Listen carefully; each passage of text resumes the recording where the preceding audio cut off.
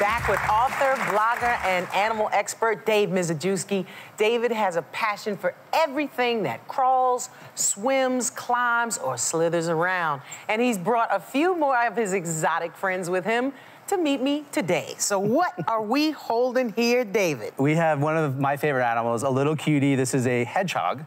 And just like the python, the hedgehog is albino. You can see those red eyes. Yeah. Means that just, it doesn't have any pigment in its skin. And if you want to gently touch, you can feel that the modified fur is forming those spines on the back of this animal. This is an animal that is, on the menu for bigger predators. And so what they can do is roll themselves into a ball, and any predator that tries to take a bite out of that is going to get a mouthful of hurt. Oh my goodness. So his name's Snowball because he rolls in a ball and he's albino, so he has no pigment in him. But why don't we bring out our next animal? Let's see what you got next.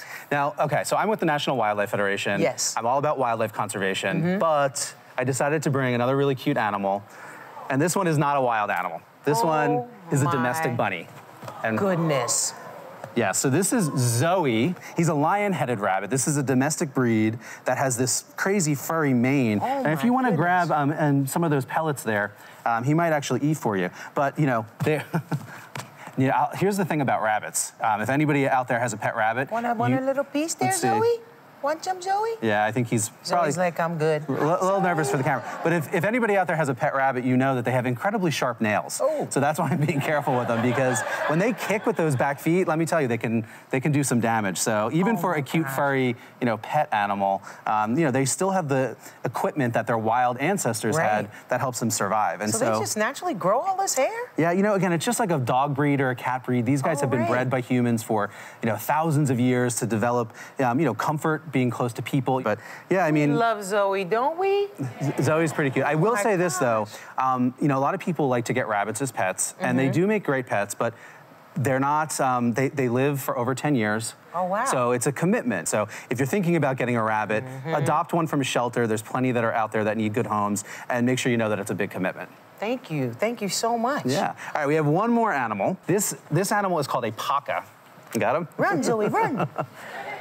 And we're gonna get him situated. Oh, snap. Right. Let's get him some food. You can give him some banana right there. He's actually, he's very similar to a guinea pig. Yes. These guys live in South America. I'm pretty sure he's looking at me. He's looking at you. You're feeding him. You looking at me?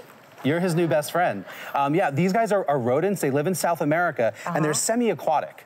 So they can go underwater, they can hold their breath for a long time. So hiding underwater is one way they escape from predators. These spots along the coat here also do that. Because if you're in the jungle, it's pretty dark, and then there's little dapples of light coming through the tree canopy. And so all these little spots that he has and stripes kind of mimic that look. Well, I'll tell you, this thing is quite a dainty eater. Yeah, well, you know what?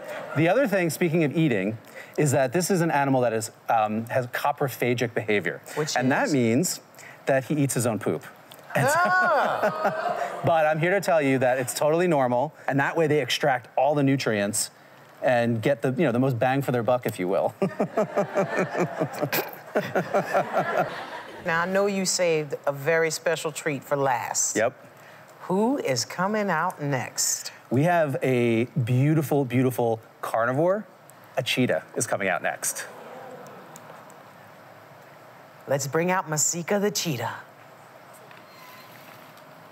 Wow, that is one beautiful creature. You ready to go meet her? Yes. All right, so we're just gonna approach the table slowly because she is a predator, she is a carnivore. Now these guys live in Africa. We can come a little bit closer. I'm going slow like you told me. They're an African species, they're endangered.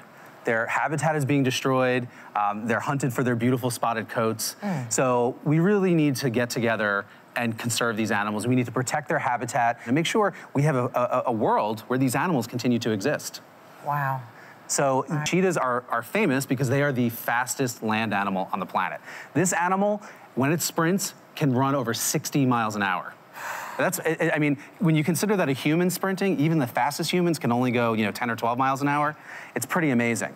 Cheetahs have a tough time, not only because people are destroying their habitat and overhunting them, but because they're sort of the low big cat on the totem pole. Right, they got the lions. The lions, the leopards, the hyenas. Yes. Anything, all of those other, excuse me, African predators are much bigger than cheetahs. Yes. And so they actually have to do double duty because they lose a lot of their kills to those other predators.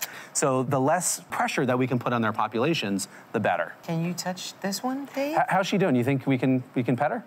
Yeah. Yeah, I can hear her purring. Really? If you want to gently come up, and you can gently touch her on the back here. Cheetahs are the only big cat species that can actually purr. Can you hear her purring? That means that she's happy and contented. You can just gently touch her. She's not gonna freak out on you. Oh, see that? So soft. Oh my goodness. Yeah. I touched a cheetah and I liked it. David, thank you so much. You're welcome. Thanks for having me. Thank you so much. This is one of the most amazing things that I've ever done in my life. But thank you for coming here and teaching us about these animals, these wonderful animals. We'll be right back. Very quiet.